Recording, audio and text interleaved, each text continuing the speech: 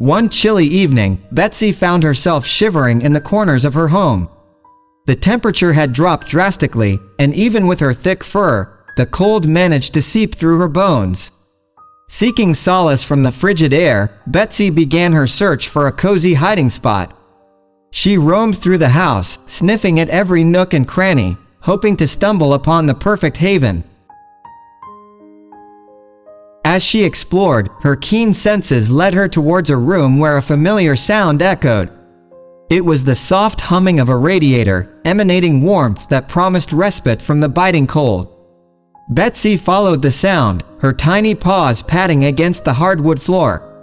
Finally, she reached the source of the comforting warmth, a radiant heater perched against the wall.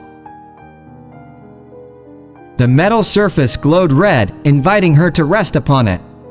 Without hesitation, Betsy gingerly settled on top, surrendering to the embrace of the cozy heat.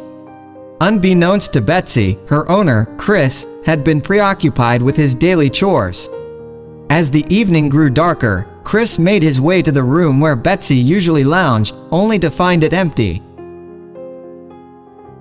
A sinking feeling enveloped his heart, and he hurriedly searched every corner of the house, calling out her name in desperation. His heart pounding, Chris finally entered the room where the radiant heater stood. His eyes widened in shock and panic as he spotted Betsy lying unconscious on the scorching hot surface. The warmth that had once been so inviting now threatened to harm his beloved companion. Fear gripped Chris as he gingerly lifted Betsy from the treacherous radiator.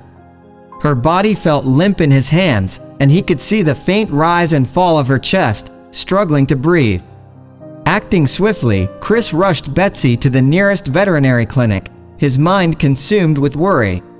The vet examined Betsy with great care. Finally, the veterinarian emerged from the examination room, wearing a smile that seemed to lift the weight from Chris' shoulders. Betsy had survived the harrowing ordeal, albeit with some minor injuries. The vet assured Chris that with time and proper care, she would make a full recovery. Overwhelmed with relief, Chris rushed to Betsy's side, gently cradling her in his arms. Tears streamed down his cheeks as he vowed to never let his beloved cat suffer again. From that day forward, he made a solemn promise to keep Betsy safe, warm, and cherished.